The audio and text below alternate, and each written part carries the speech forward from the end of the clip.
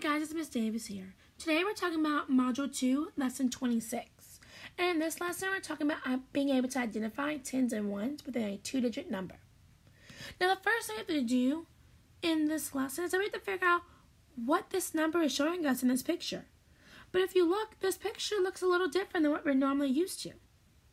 Because this is actually called a 5-group column. Okay, it's going up and down.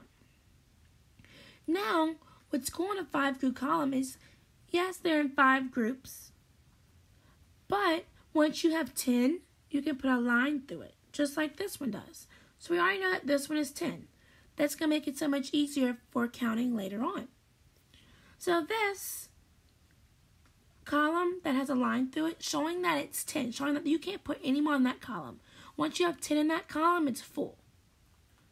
So we have 10 in this column. And then we have 1, 2, 3, 4, 5, 6, 7 in this column. So we have 10, 7.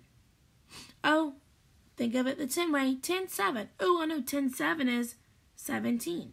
Now, of course, if you're having a little trouble with this, you can count them all one by one. You can say 1, 2, 3, 4, 5, 6, 7, 8, 9, 10, 11, 12, 13, 14, 15, 16, 17.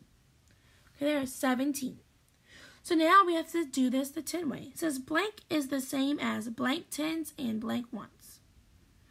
You put 17 is the same as 110. We have one group of 10 right here. So it's the same as 110 and 7 ones. 7 are left over. They're not in a group with a line through it. Alright guys, that's it for this lesson.